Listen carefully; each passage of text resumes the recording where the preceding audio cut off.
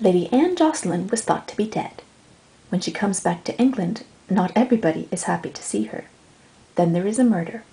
Only Miss Silver can determine who the murderer is, and whether Lady Anne really is who she says she is. 100 Books You Must Read, number 45, The Traveller Returns by Patricia Wentworth.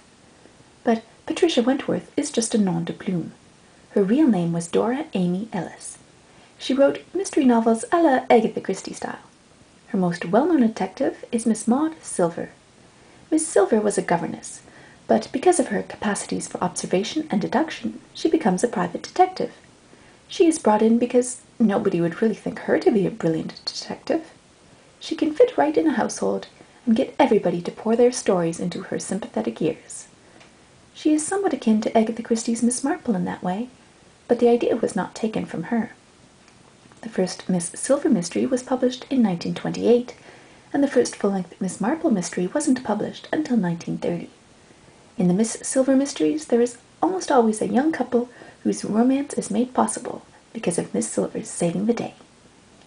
The Traveller Returns is my favorite Miss Silver book. It is also sometimes sold under the title She Came Back. You have to watch out for that. A lot of novels from England are sold in North America under different names.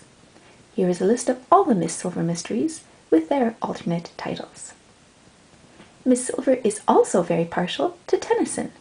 And now, just a little Tennyson to brighten your day. The Eagle. He clasps the crag with crooked hands, close to the sun in lonely lands, ringed with the azure world he stands.